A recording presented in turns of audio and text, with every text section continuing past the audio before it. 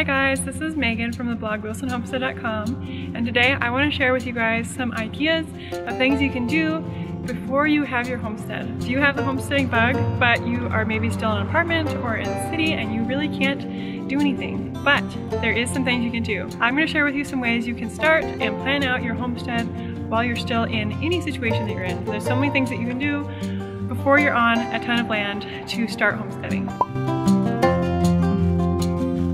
When we first got married, we lived in an apartment for the first year, and I had grown up, for the last like 5 or more years of my life, I had lived on a homestead with my parents, and we raised meat chickens and Barbados sheep, and we had milk goats, and we had laying hens, and we raised pigs, and like all these different things.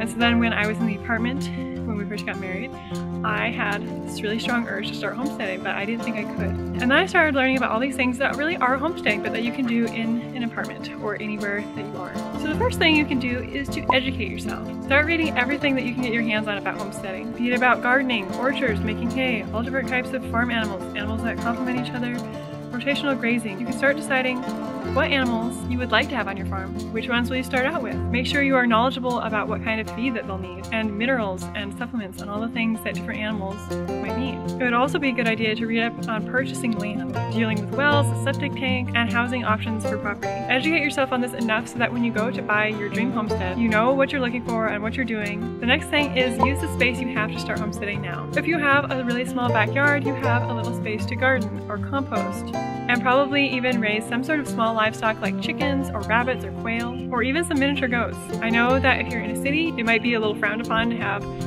like goats bleeding in your backyard, but rabbits are something that's really, really quiet. I think quail are too.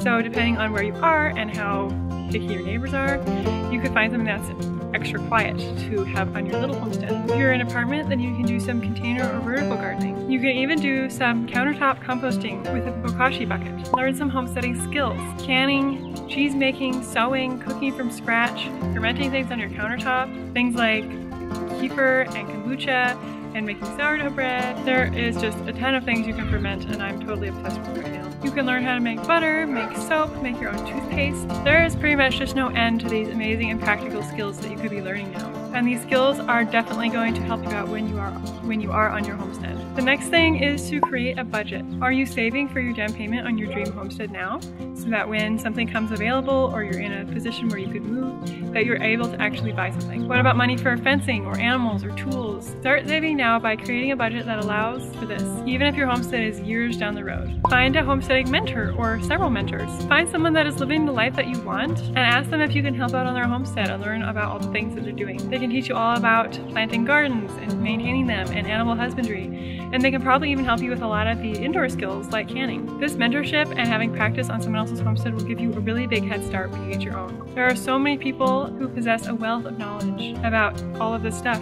and why not try to glean some from them? And then my last tip is to decide where you want your dream homestead located. Do you know where you want to settle down? What areas do you like the best? What areas have the best homesteading land? I know around here that there's a lot of areas that have big areas of land, but they're really rocky, so they wouldn't be the best for gardening unless you're doing raised beds. There's other areas that have like the best pasture land, and rocky areas don't really make the greatest pasture land, as well as treat areas. Get established in the community as much as you can. You can go to farmers markets and meet all the different local farmers and learn where they're homesteading and growing things, and just make sure that it's the right place for you. Because once you start your homestead, you're going to want to stay there for a long time, especially once you have gardens planted. Animals are a little easier to move, but gardens, like you built all these raised beds and you have soil, and so you want to just make sure that you are where you want to be for more permanently. Whatever dream you have for your homestead, you can totally start now, and there's so many ways you can do it. So I hope that this was helpful for you guys, or gave you some ideas of things you can do now. If you're interested in learning about any more of the skills that I've talked about, just follow along, because I share all kinds of